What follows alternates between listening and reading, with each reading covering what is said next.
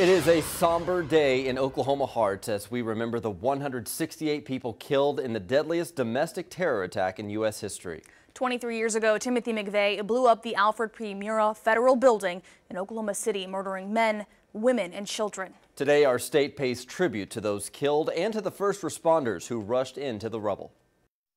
May God's grace be with them. 23 years ago today, then President Bill Clinton addressed the nation as chaos erupted around the city and around the country. I remember being shocked at first just seeing it on TV. Captain Dan Heinrich with the Tulsa Fire Department was part of a rescue station. What we do out here, we train for the worst and hope it never happens. But when the unthinkable happened, that training kicked in. He wasn't drafted down to Oklahoma City right away, but his crew was ready. When we heard about it, it's like we were already packing our bags, and it's like we were ready to go right then.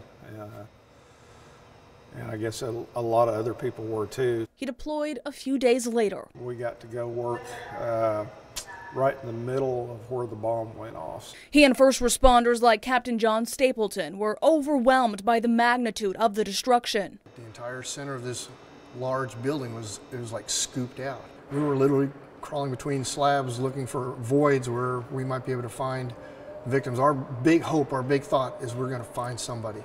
Unfortunately, that wasn't the case. The images. It's still pretty fresh in my mind 23 years later. Engraved in their minds. Pieces hanging, glass, concrete. Probably the biggest thing I remember is the smell. We've had a lot of bad smells on the fire department if you've been here long enough, but it's just clear as day what it smelled like, what it looked like, what it felt like being there. Austin Allen was just 4 years old when his father died in the explosion. On that day, I just remember being rushed out of school and rushed home, and everybody being around and not understanding at 4 years old what was going on. His father and the 167 others killed were honored at the remembrance ceremony.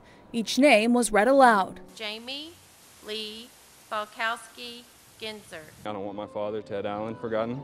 I don't want his friend, David Walker, forgotten. I would just tell him that I love him. I hope he's proud of me, and he's somebody that I look up to. Going in depth on the timeline from that day, witnesses saw Timothy McVeigh in the truck at 8:30 in the morning. At 9:02, the bomb went off in the 9-story building, and McVeigh escaped to the highway in a separate car. At 10, he was pulled over for driving without a license plate and was arrested after an officer saw a gun. 2 days later, he was arrested by federal agents. Eventually, he was found guilty on 11 counts and put to death in June of 2001.